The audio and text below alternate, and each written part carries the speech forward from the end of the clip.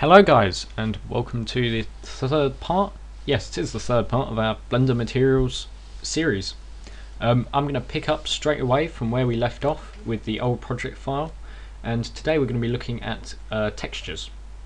If you want to catch up from previous episodes, just head on over to the website and click the project files button and you can start straight away. So, I'm going to start looking at textures, and more specifically image textures today. So to start off with, I'm just going to go GY and move the sphere out of the way. I'm going to activate my screencast key so you can see what I'm doing. And then I'm going to go Shift A and Mesh, then Plane.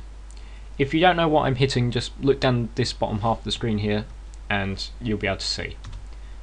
So I'm just going to move the plane towards the camera, rotate it a bit on the Y axis and the Z axis. And we're going to start with the plane because that's quite simple texture, because it's a basic 2D object really. And if I hit F12, there we've got a plane. It's amazing. But we want to do something more with that. We want to put an image texture onto our plane. And to do that, we first need to add a material to it. Now, say I wanted this not to be a plane, but to be, say, a brick wall. This would be really complex to do if you didn't do it using objects alone. And having textures really gives you the ability to add that. So I'm just going to rename my material to wall. And then I'm going to jump straight over to the texture tab to add a new texture. So I'm going to hit new, and I'm going to call this bricks. And you can see under type there's a whole list of textures. I mean, the screencast messes it up a bit for me. I'm not sure how that comes through for you. I'm going to add an image or movie texture because that's what we're going to be focusing on. I'm going to hit open under image because there is a ton of options we've got here. We've got mapping, influence, properties, we've got loads of stuff. So first we need to just open our image. Now we get into a file browser and I'm going to navigate to where I keep my textures. And what's really handy when you're looking for images is if you hit this little button at the top, what this does is display it as thumbnails so you can actually see the images you're looking for. So the image I'm looking for is this bricks old mix size 0148, and I've downloaded this from cgtextures.com, which is a really handy website. And to load it in, just hit open, and you can see under our preview we've got this texture. And if I switch to material or both, you can see how that's affecting on the material. So I'm going to shut down image, and let's just do first of all a test render. Okay. So that's going pretty well. We've got our bricks on there, but there's a few problems. First of all, we've got this sort of funny sheen going on at the top. I'm not sure how that comes through on the screencast, but that's because of our specularity value is going right across the whole object.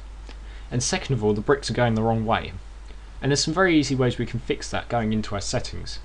So first of all, let's go into image sampling and look at this flip XY axis. That does what it says on the tin. And if you saw the preview there, if I just uncheck that, that's literally flipped the object. So now if I do another render, the bricks are going the right way. We've still got that sheen. And that's because we currently have the image on there, but there's no normal mapping. And normal mapping is basically sort of minute details in an image. And we can change that by going into the influence settings. And you can see we've got a whole list of things. You can have your texture change the amount of mirror or the alpha value or just a lot of stuff going on. The intensity of your specularity. We're looking at this geometry section, and more specifically this normal. Now these are going to be the two settings you're going to be looking at a lot. Color for diffuse, which basically affects how it looks and basically what color the image is, so whether it's going to display just that object. And normal, which is going to be like minute details. And if we go down to bump mapping, which is it's the same as normal mapping, which is what this is, and you can see we've got an option to low quality, medium quality, and we have best quality. We can set ours to best quality, and if I hit F12 now, oh my god, it is full of these tiny little bumps, which makes it more realistic, but that's a bit too much. So I'm going to set mine to about 0.4, do another quick render, and there you go. That's more like a sort of wall, because our specularity is being affected only by sort of raised bricks. So that's a good way to make your textures really much better. And that's basically it for texturing a plane. So let's get some textures onto our other scene. So I don't know why you'd want this, but let's try and put our brick wall onto our sphere. So we bring our sphere forward. I'm going to disable transparency and mirror, and let's do the same thing. Go to textures, add a new texture, call it wall, and under texture type select image or movie, and we can actually just select our image from this drop down menu, and we close that up and we hit F12, and something has gone wrong. This image is really stretched across, and that's because the sphere isn't a flat object, and we can change that in a few settings. If I go undo to image mapping, sorry, not image mapping, just mapping, we have a thing called coordinates and projection.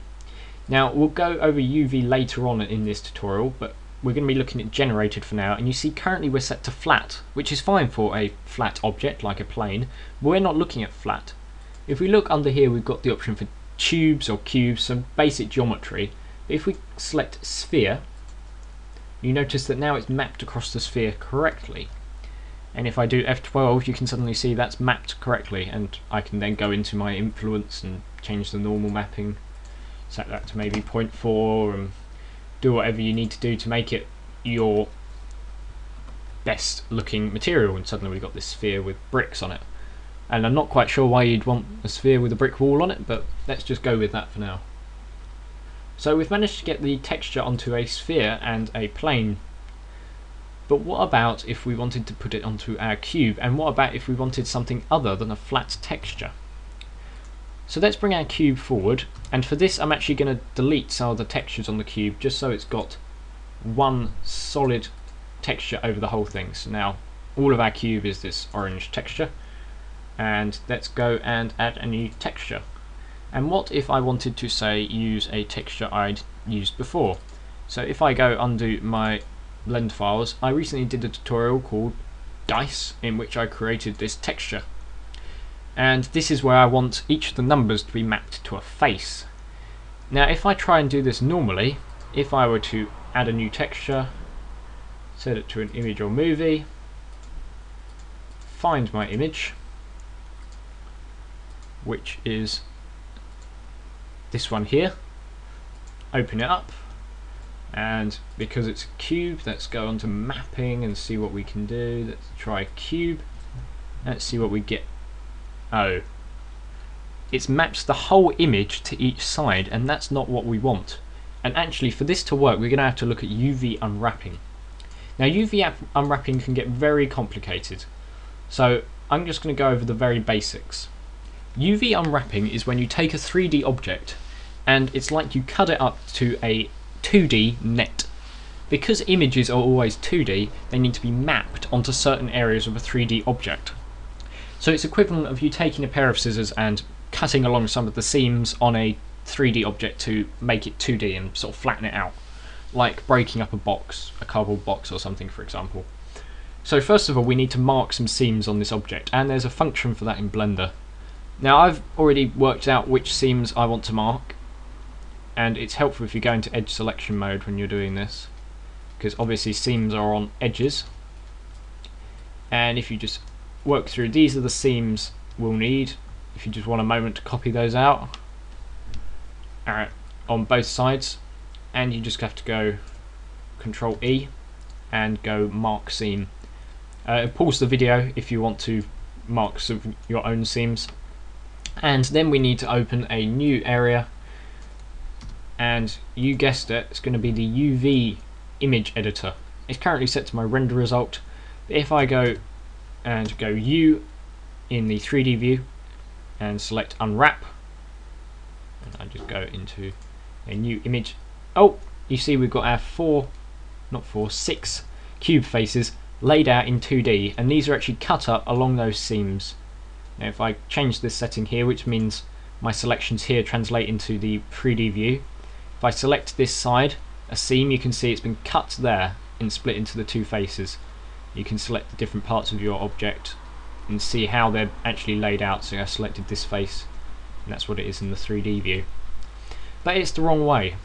So if I go A and A while selecting in the UV image room, UV image editor, you can actually translate this UV projection the way you translate any object. So if I go G, we can move it, and if I go GX, I can move it on the x-axis, and if I go GZ, it doesn't do anything because it's 2D, so it hasn't got a z-axis.